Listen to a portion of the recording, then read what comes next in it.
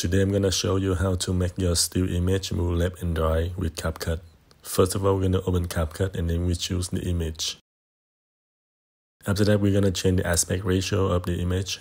There are so many options, but we're gonna use the TikTok ratio, which is 9:16. Now we're gonna use both fingers to drag the image to fit into the frame.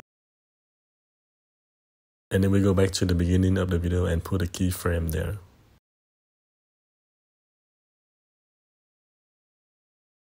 Now we're gonna click on the image and drag it a little bit to the right. Then we go to the end of the video and put a keyframe there. And then we click on the image and drag it a little bit to the left. So now we're gonna test by hit play.